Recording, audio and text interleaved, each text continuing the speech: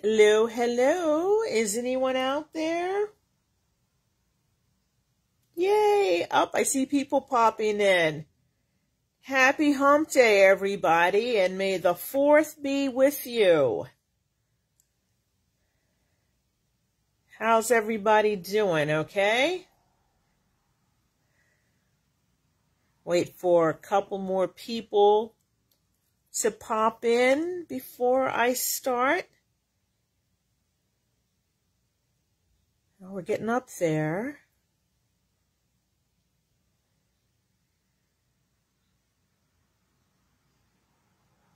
Sweet, sweet. So, hello again, everyone. This is Leslie Pope, the senior designer at the BEADSMITH, and I'm really excited to bring you another one of my creations. This one is called the Polonia Connections Bracelet. And I just realized this is a little symbol heavy, but I really do like the symbols, and I like putting metal in my findings. So, without further ado, let me show you the project in real time. So as you see, ooh, I don't have enough light here. What's going on with the light? Ah, that's better.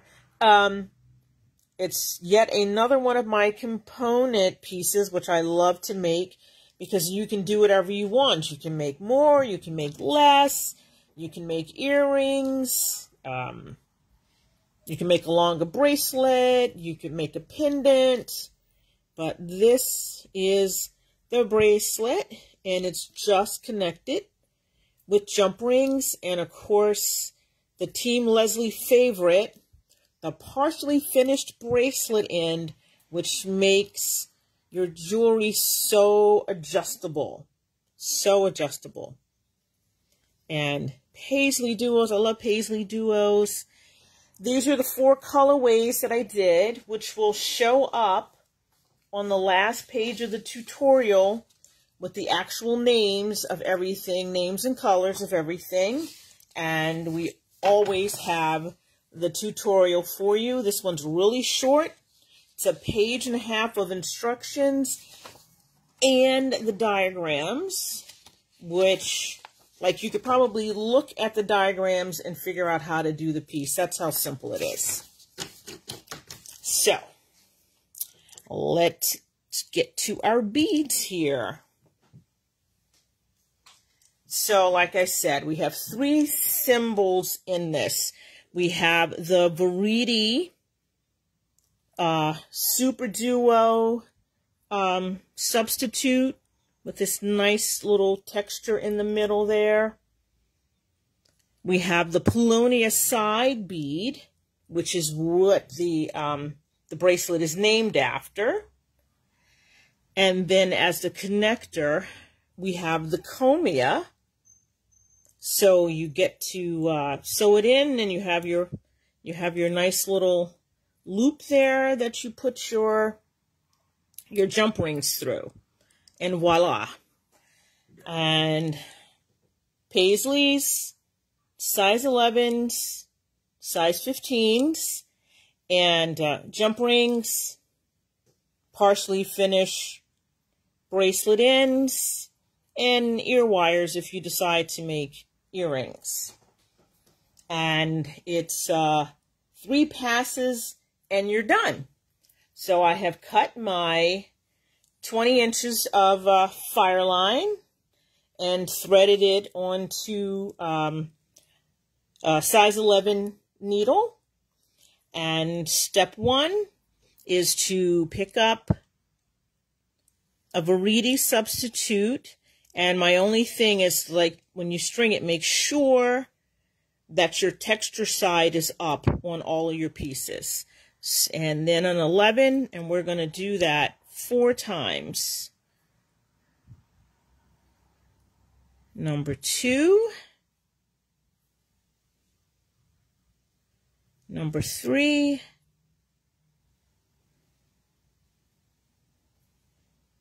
Number 4. before. I do not know why I have such a bad shadow going on here. I want everybody to see what I'm doing, but I'm getting a really bad shadow. Okay. So you get these on. They're all facing up.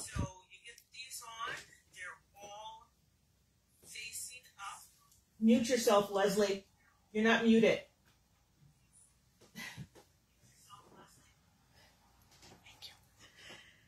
Okay, sorry about that. Technical difficulties, people. So my instructions say to leave a 3-inch tail, but I'm not going to do that because this in the essence of time. And we're going to sew back through all the beads.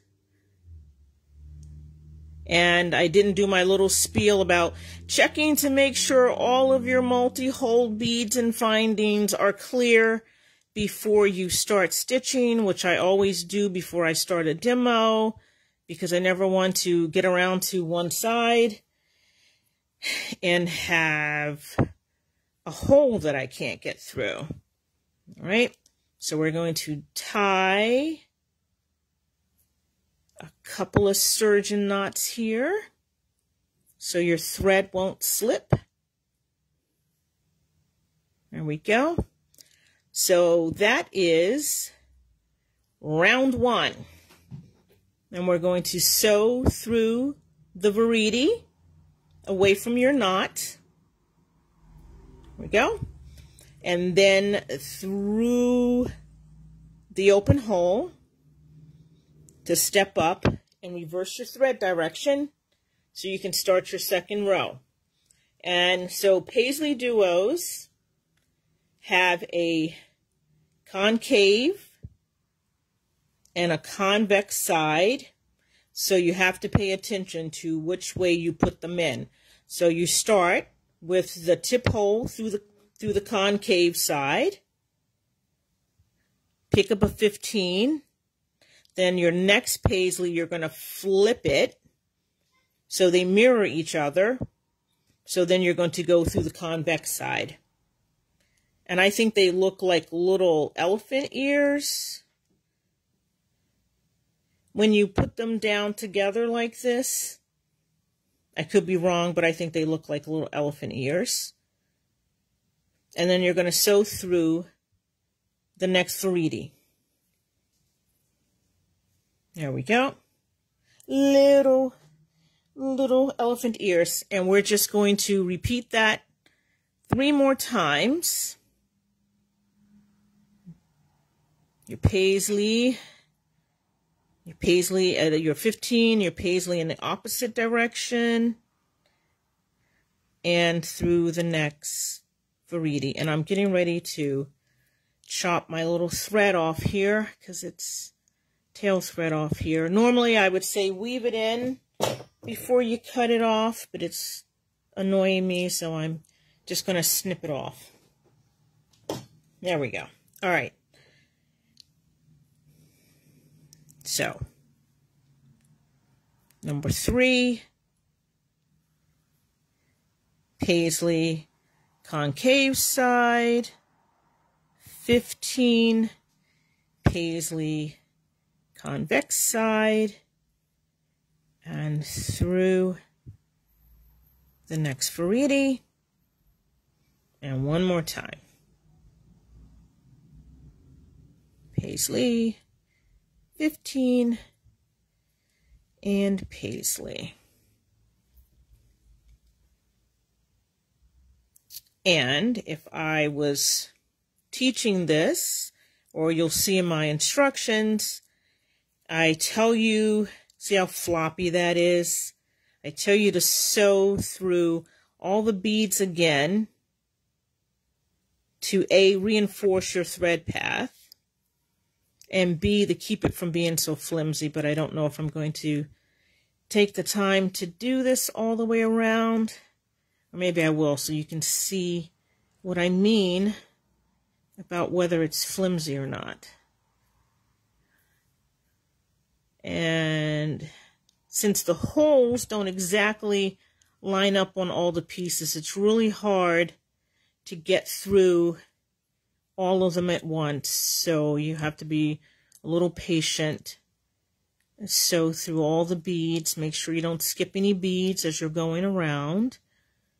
There we go. And then after I get to the other side, you will see how much firmer the component is. If I can stop, there we go. I'm a little discombobulated today. I didn't think I was going to make it to do this because I lost power at like 9:15 this morning. So there you are, your second round, and you see how much firmer the center is that I did that. And so our last round is to go through the top hole of your paisley duo, and it has to be on the convex side. It'll disappear, you'll never see it. All right, and then you're going to pick up a 15 and sew through the next page. Okay, sorry, a little low on the screen. All right, and then we're going to add our first Polonia. Sew through the next, and then we're going to pick up another 15 and sew through the following paisley, and then we're going to add our comia ending.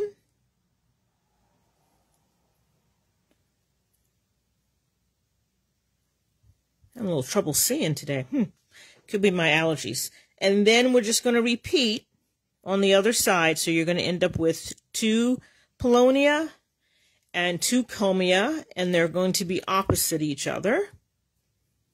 My Polonia here.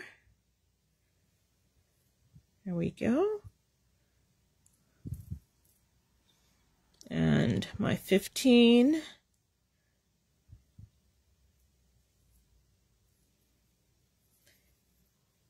And my last comia.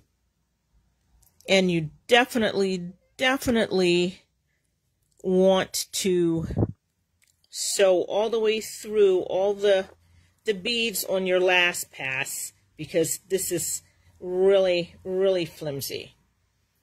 You can see how flimsy that is versus the one that I did earlier where I sewed all the way through on the second ending, and it's not flimsy. So I'm going to do this really quick, I hope, and not bore anyone half to death.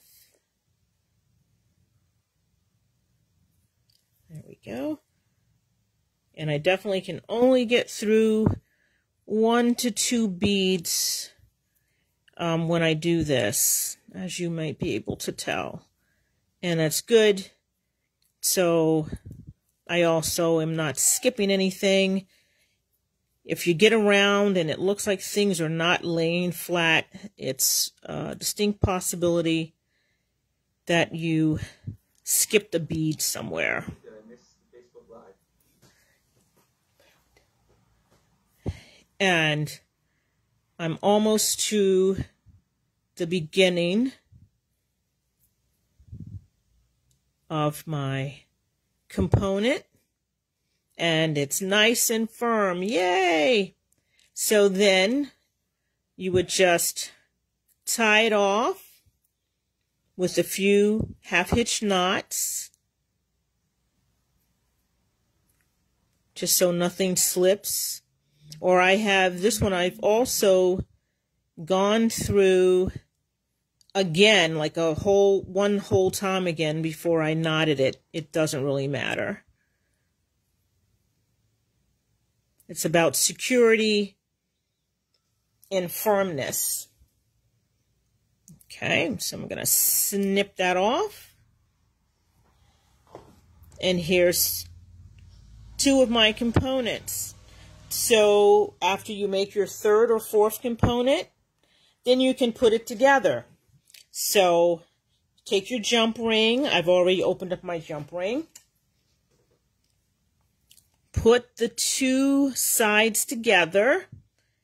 So when you close your jump ring, your textured sides will be matching each other, because I've done that wrong a couple of times, believe it or not. Come on. There we go. There we go. And close up your jump ring. Remember, front to back, not side to side, so you don't torque the shape out. And you're connected. Ta-da! Then you would take another jump ring and go to one of your end components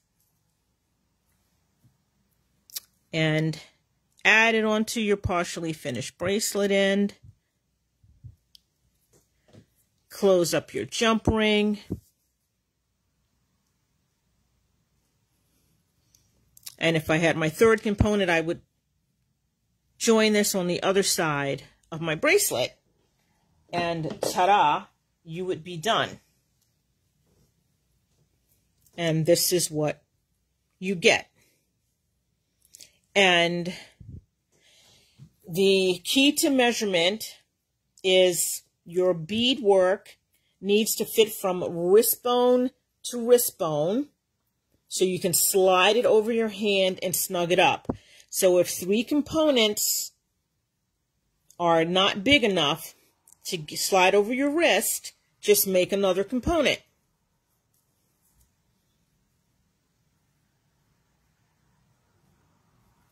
And cinch it up.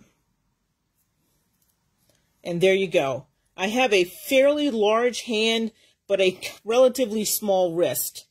So I like having the adjustable bracelet bands, because then you don't have to worry about if you made something too long or too small or yada, yada, yada. And the earrings are exactly the same, except you're going to add 3 Polonia and only 1 comia. And then you put your ear wire on and poof, you're done. So that is my Polonia Connections bracelet. Another fun component project, because I love component projects.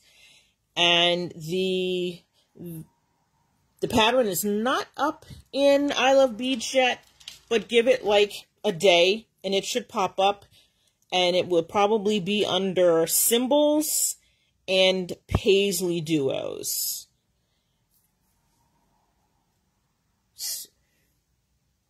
So, as usual, we hope you enjoyed our Facebook Live. You can find all these beads, symbol components, fire line, my trusty little tools. These are the microfine pliers. I love them because they just fit into the palm of my hand. And my little thread snips. I couldn't live without them. At your favorite bead reseller, either brick and mortar or online. And remember, they love you, we love you, and we love beads. Until next time, everybody stay safe, keep beading, and have fun. Bye.